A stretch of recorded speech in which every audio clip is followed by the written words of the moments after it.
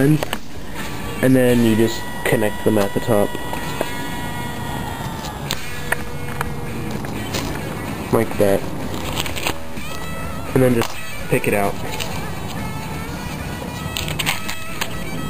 Okay, that's your X-Acto knife. Not with your fingers. Alright, really rough, but you just sort of get that. And you sort of want to do them a little thinner. Those are really thick, so that's why I have the mega sheet, which is that. That's really hard to see, but it makes these really nice little, looks like grass is what you want, so yeah.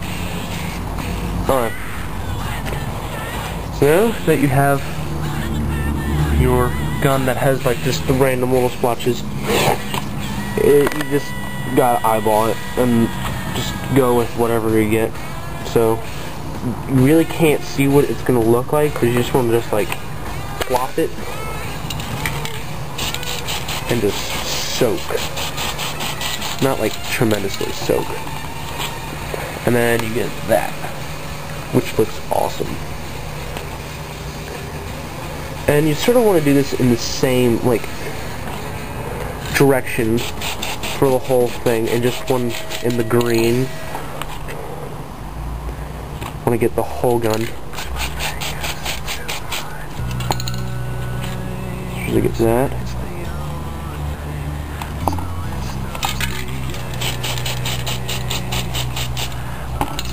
Okay. You get that.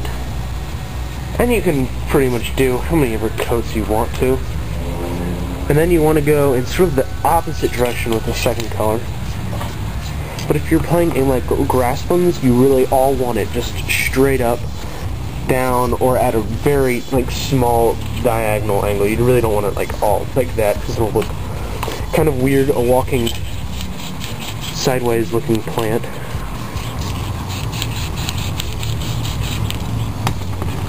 Okay, I'm gonna get that type of deal.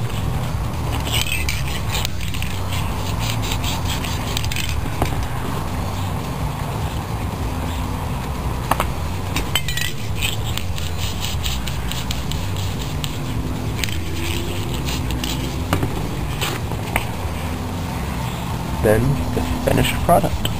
And if you really want and you think you need some more brown, like up there it's looking kind of strange, you can just sort of do just a little corner.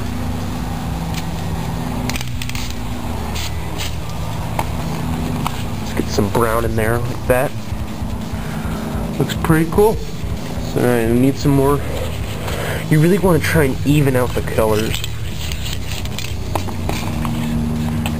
Okay. What it should look like. Over there you probably need some more tan. Just like that.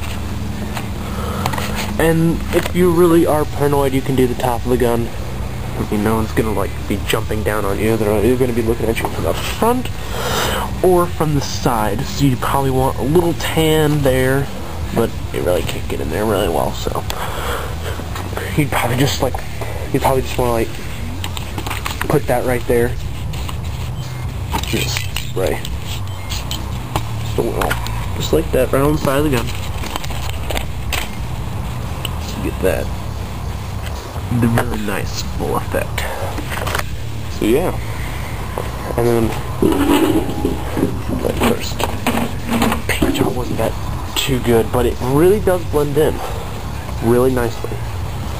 And so what actually does really help is if you're in like a small like wooded area, you can just go out there, make sure your neighbors don't see you so they don't freak out. Mine freak completely out.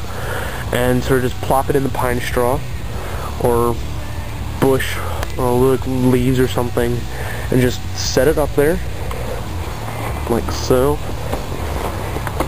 And make it disappear. So it looks really nicely. That's right there. So that's pretty much how you do it. I would not recommend spraying spray painting the dad's car camouflage.